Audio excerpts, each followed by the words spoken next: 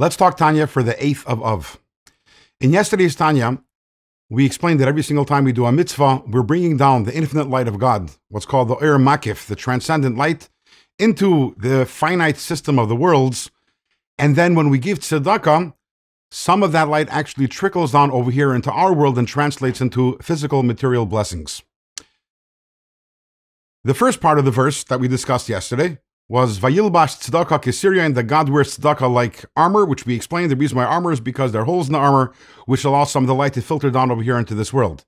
The second part of the pasuk is V'koiva Yeshua bereishai, which means a helmet of salvation is on his head. What does that mean?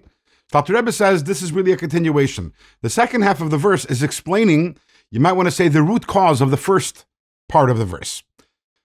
Reishai, God's head, that is a reference to Chachma. Chachma is the highest level of the system of the worlds.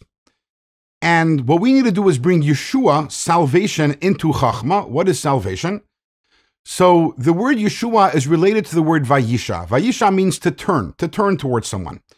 When you say that someone turns towards someone else, it doesn't mean a part of them turns. They turn in their entirety.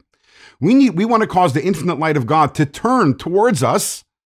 And when the infinite light of God turns towards us, where is that? Bereishai, on the head, which is in Chachma, which is, again, that is the first one of the attributes, or the first step or level within the system of worlds.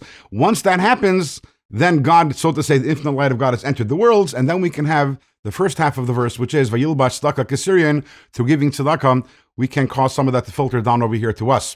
With this, the Alter Rebbe explains that which we say in davening. We say, Zeireat tzedakos matzmiach yeshuos, which means that we plant tzedakah, and what do we harvest, or what grows, is yeshuos, is salvation.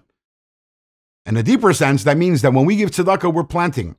And then what grows is Yeshua, salvations, but also means Yeshua, the God himself, turns towards us, and some of the benefit we have all the way down here in this world over here. So once again, with this we've concluded the letter. The Alter Rebbe is encouraging his Chassidim to give tzedakah.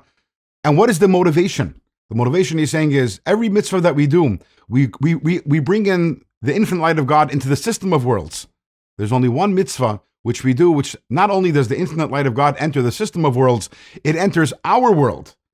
It manifests itself as physical blessing. But if you're a spiritual holy person, even more important to you than the material blessing that's caused by the infinite light is the fact that we're getting to experience that infinite light through giving tzedakah.